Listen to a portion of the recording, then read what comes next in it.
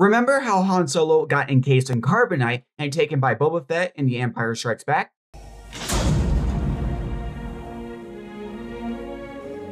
What happened after this? Did Boba Fett take him straight to Jabba, or did other things happen to Han and Boba? In today's video, I will go over this and more.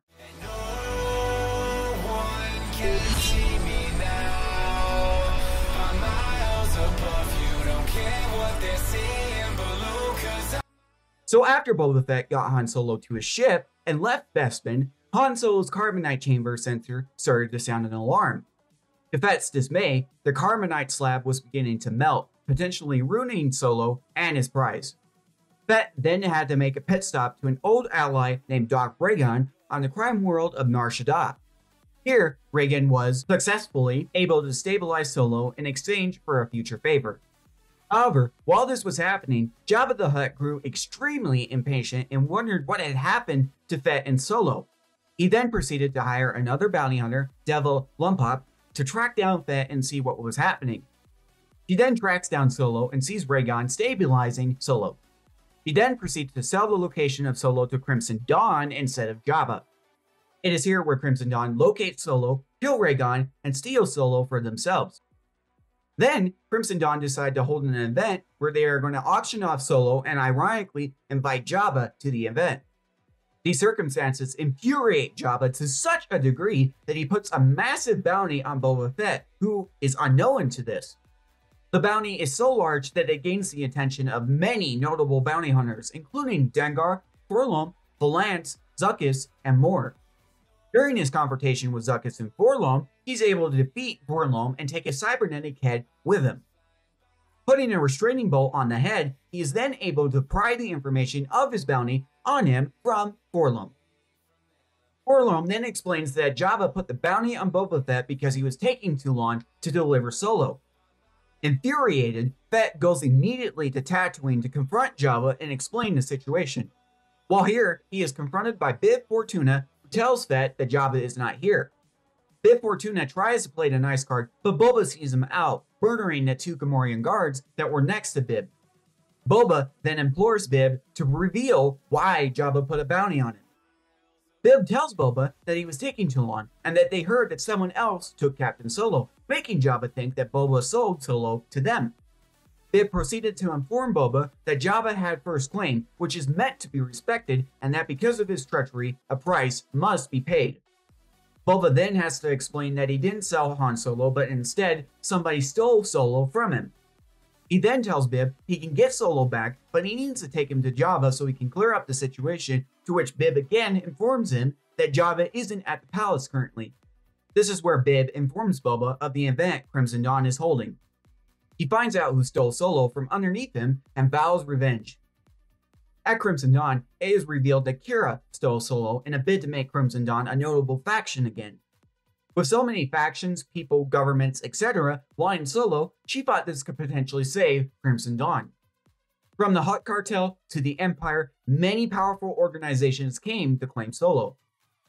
Outside the event, Boba Fett took stock of the situation, noting it was heavily guarded.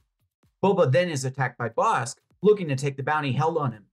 Boba then proceeds to fire his rocket at Bossk, which knocks him far from where he was standing and blows off his legs. Bossk is left in pain, crawling on the ground. Bossk inquires if Boba is going to kill him, to where Boba informs him that he's going to be a message to anyone who dares to try to go after him by tying him up to a rock. At the party, Qi'ra finally introduces herself. She talked about Crimson Dawn in its earlier days, stating they were finally making a comeback. It is here where she wheels out Han Solo to put him up for auction. The bidding starts to take off. After a long time of bidding, Jabba bids an astounding 1 million credits and wins the auction. Then, Darth Vader comes to the auction to win back Solo due to the Empire's representative, Sly Moore, failing to acquire Han Solo. Jabba doesn't dare go against the Empire due to fear of losing his life and concedes the bid. Qi'ra, however, requires that Vader and the Empire pay her for Han Solo. This causes an argument that results in Vader attacking Qi'ra. Boba Fett then infiltrates the party. To his surprise, he bumps into Chewbacca, who, with Leia, Luke, and Lando, are also infiltrating the party to steal Han Solo back. This results in Fett and Chewbacca fighting. Luke arrives in orbit of the planet. Vader immediately senses this and stops his duel with Qi'ra. He proceeds to threaten Han Solo's life in order to force Luke into another duel with him. Luke gets Vader to come from Han and chase him in a starship instead.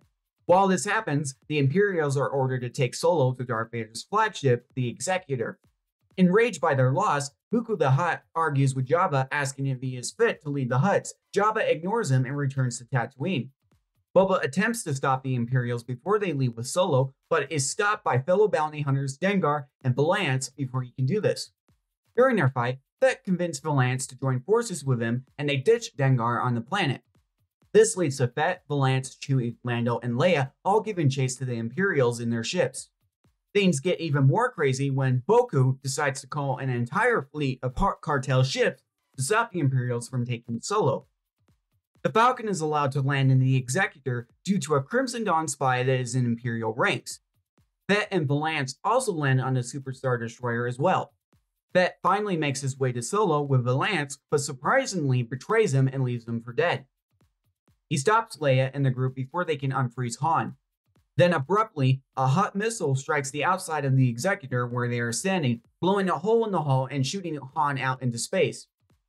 Not daring to lose Han again, Fett shoots himself out into space with his jetpack and uses his wrist cables to grab Han, finally recapturing his prize. Leia, heartbroken over this, escapes with Chewie and Lando back to the Falcon where they make their escape from the Empire. Due to the chaos outside and the fact that the Hutts attacked the Empire, the Emperor formally ordered Vader off the pursuit of Skywalker and instead to deal with the Hutt cartel. This results in Vader killing all the remaining Hutt cartel members on the planet and fleet. The only one to survive is Jabba, who was on his way back to Tatooine. After one final attempt from IG-88 to take Solo from Fett, IG-88 fails and Fett successfully gives Solo to Jabba the Hutt on Tatooine. And the rest is history. Han Solo is put up on Jabba's wall until the events of Return of the Jedi. So that's the story of what happened to Solo after the events of Empire Strikes Back. What do you think? Is this crazy? Does this make sense? Let me know in the comment section below. Regardless, thank you for watching, and may the Force be with you always.